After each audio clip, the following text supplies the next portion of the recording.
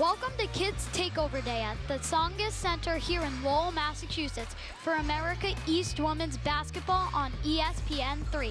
Today, UMass Lowell will take on Vermont. For more on the game, let's send it over to Helen and Scott.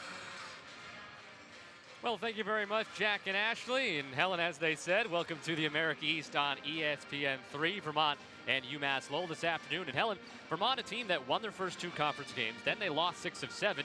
Now they come in on a 2-game winning streak. Very impressive wins over New Hampshire and Albany. Well, yeah, they've definitely gotten Hannah Krimble going, and their offense is just great. They space well, they cut hard.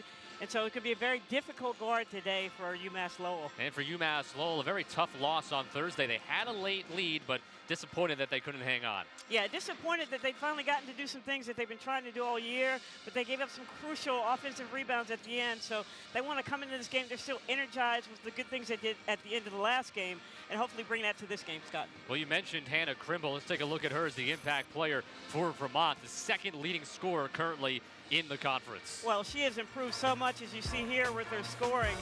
She can drive, she can shoot, and her counter post moves are even better this year. Started all 53 career games, jumping onto the scene in Burlington as a freshman last year.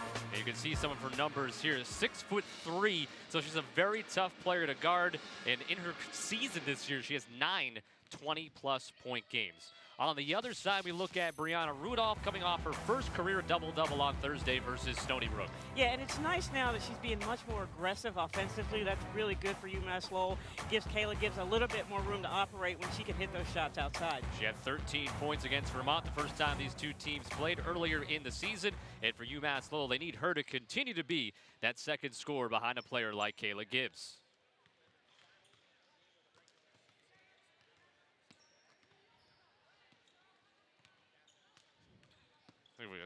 I think we nailed that.